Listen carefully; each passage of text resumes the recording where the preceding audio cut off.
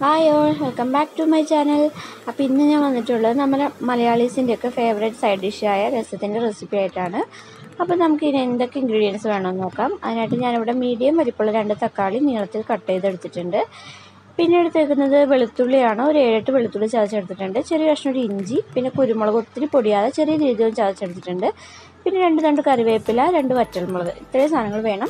പിന്നെ വേണ്ടത് നമുക്ക് ഒരു നെല്ലിക്ക വലുപ്പത്തിലുള്ള വാളം പുളിയാണ്. അത് വെള്ളത്തിൽ കുതിർത്താനിട്ട് വെച്ചേക്കുന്നുണ്ട്. പിന്നെ ചെറിയൊരു കഷ്ണം കായം, ഇത്രയും കൂടിയാണ് വേണ്ടത്. അപ്പം നമുക്കിത് എങ്ങനെ തയ്യാറാക്കുന്നതെന്ന് നോക്കാം.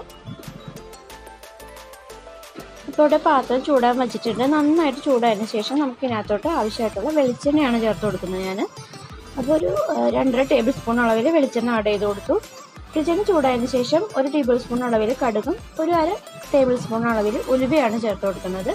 ഇത് നന്നായിട്ടൊന്ന് പൊട്ടി വന്നതിന് ശേഷം നമുക്കിവിടെ മാറ്റി വെച്ചിട്ടുള്ള നമ്മുടെ ഇഞ്ചി, വെളുത്തുള്ളി, കൊല്ലമുളക്, അതിൻ്റെ ആ സംഭവങ്ങളുണ്ടല്ലോ അതെല്ലാം കൂടെ ഇതിനകത്തോട്ട് ആഡ് ചെയ്ത് കൊടുക്കാം. ഇനി നമുക്കിതൊരു പച്ചമണം മാറുന്നവരെ നന്നായിട്ടൊന്ന് വഴറ്റി കൊടുക്കാം. അപ്പോൾ എല്ലാം നന്നായിട്ട് വാടിയിട്ടുണ്ട്.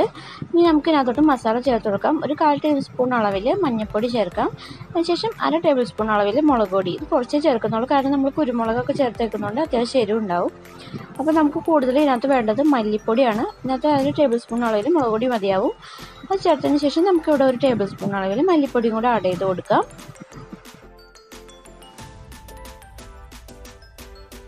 ഇത് നമുക്ക് നന്നായിട്ടൊന്ന് മൂപ്പിച്ചെടുക്കാം.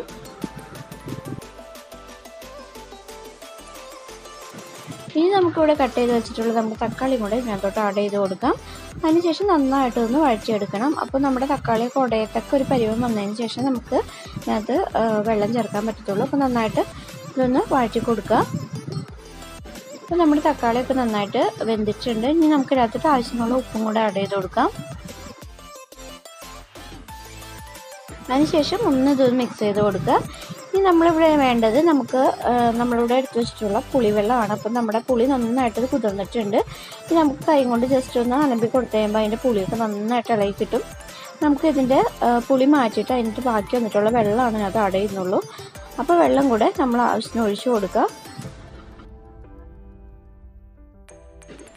ചെറുതായിട്ട് തിള വന്നതിന് ശേഷം നമ്മളിവിടെ എടുത്ത് വെച്ചിട്ടുള്ള ചെറിയ കഷ്ണം കായതിനകത്ത് ആഡ് ചെയ്ത് കൊടുക്കാം. കായത്തിൻ്റെ പൊടിയായിട്ടുള്ളവരാണെങ്കിൽ അത് ചേർത്താലും മതി. ഇപ്പോൾ എൻ്റെ കയ്യിൽ ഇതാണുള്ളത്, അപ്പോൾ ഞാൻ ഇതാണ് ചേർത്ത് കൊടുക്കുന്നത്. അതിനകത്ത് കിടന്ന് തന്നെ മെൽറ്റ് ആയിക്കോളും. അത്ര ആയതിനു ശേഷം നമുക്കിതൊന്ന് മൂടി വെച്ച് നന്നായിട്ടൊന്ന് തിളപ്പിച്ചെടുക്കണം. അപ്പോൾ നമ്മുടെ രസം റെഡി ആയിട്ടുണ്ട്. ഇനി നിങ്ങൾക്ക് മല്ലിയിലയുടെ ടേസ്റ്റ് ഇഷ്ടമുള്ളവർക്കാണെങ്കിൽ കുറച്ച് മല്ലിയിലയും കൂടെ അതിനകത്ത് ആഡ് ചെയ്ത് കൊടുക്കാം. എന്നിട്ട് നമുക്ക് ഫ്ലെയിം ഓഫ് ചെയ്യാവുന്നതാണ്. അപ്പോൾ ഇന്നത്തെ വീഡിയോ ഇഷ്ടമായെങ്കിൽ ലൈക്ക് ചെയ്യാനും ഷെയർ ചെയ്യാനും സബ്സ്ക്രൈബ് ചെയ്യാനും മറക്കല്ലേ. ഇതുപോലെ കുഞ്ഞു വീഡിയോസായിട്ട് ഇനി വരാതെ വരേക്കും. ബൈ.